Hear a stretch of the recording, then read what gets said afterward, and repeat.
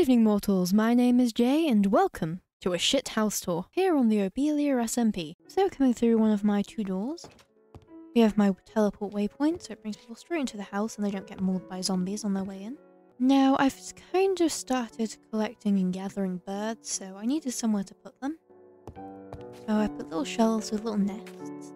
Each little nest shelf has two birds, apart from this one, which I only have one parrot. The birds don't have names yet, because I have more birds than I have name tags. So I need to get more name tags so I can name all the birds. But aside from that, I hung up all this nice foliage. Honestly had no idea what to do down here, and if in doubt, just throw foliage at it. This is going to be a fish tank. I don't have any fish to put in it.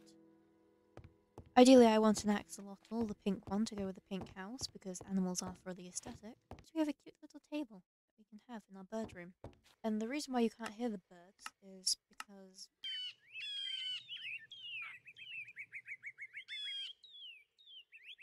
they're very noisy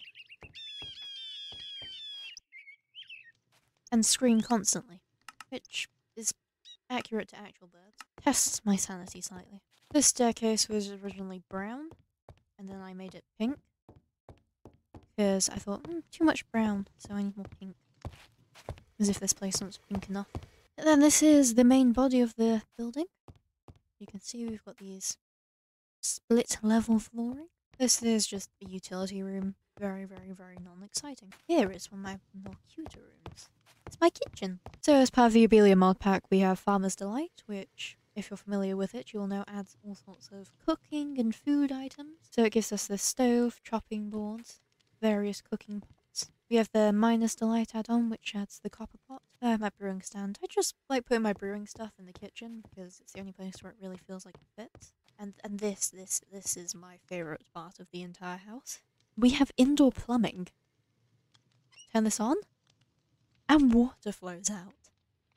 Isn't this fabulous? So this will fill the cauldron up, and you basically have infinite water from this one source spot. I do think this is how plumbing works in real life, but I'm no expert. So this is our super cute little breakfast bar to have breakfast at. If I ate breakfast and didn't just eat steak constantly. And this floor is empty. Why is this floor empty? Because I have no idea what the hell I want to put there. Maybe I'll turn it into a living room. Maybe I'll use it as like a hobby room for some of the mods. Display some of the random shit I've built. And this is the library. That's missing an enchanting table. I just need to actually grind the game and get an enchanting table. This is the brazier. Definitely didn't forget what it was called like 80 times. Yeah, this is our cute little fireplace. Desk to study at. And then there's this fly. This fly got into the house while I was building it, so I decided that I should trap it here forever. And this is the bedroom, which is very pink. I kind of like the colour pink. First, I've got cute little sofas to sit on. Drawers of things. And the only clock in this clock house. Yes, I live in a giant clock and I only have one clock. Under these little arches are basically little walk-in wardrobes. I've just thrown up some of the random armour I have. And these are the backpack shelves as part of our backpack mod. It lets us display the backpacks. So this is the only special backpack I've unlocked. As you can see, you can customize it, and you can unlock all these variations. So the only one I've got is the trash can for using the compost far too much. But yeah, these are just more little shelves. If in doubt, throw books. And we got these lanterns that turn on and off. You can't really tell as it's daytime, but they do turn on and off. And cute little pink bed. It's single because I have no woman in my life. Then up to the top is this room. No idea what this is for. Maybe I'll turn it into a guest bedroom with a low ceiling.